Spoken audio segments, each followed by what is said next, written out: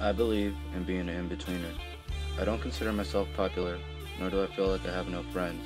In fact, I have a lot of friends that range from the jocks to what people in school call creatures. To me, it doesn't matter who you are or where you come from. I'm always willing to meet new people. Being an in-betweener can really give you a different perspective in the way you look at everything. It's like watching a movie every day. Jocks are the kids with all the new clothes, fancy attire, and seem to think they're above people. And of course, they play sports. To those considered as the creatures that don't care what people think, rebellious, and dressed in mostly black. And then there's us, the in-betweeners. We seem to be friends with many people.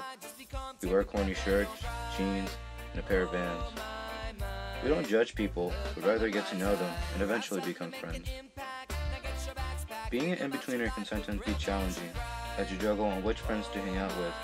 But with time and people you meet, you get to know them better, so it gets easier to decide on who to hang out with. An in-betweener is not a bad kid, nor a good kid. I like to look at it as we are realistic, not just in school, but in life as well. Some, in fact all people, think to know how life works and what to do in every life situation.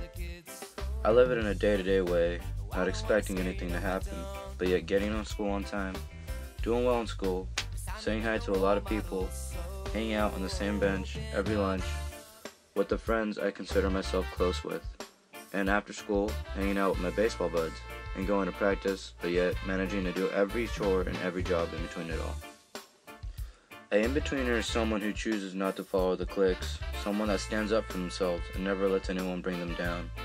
An in-betweener can be anyone, but to become one, you really need to know your own self before you start to know others.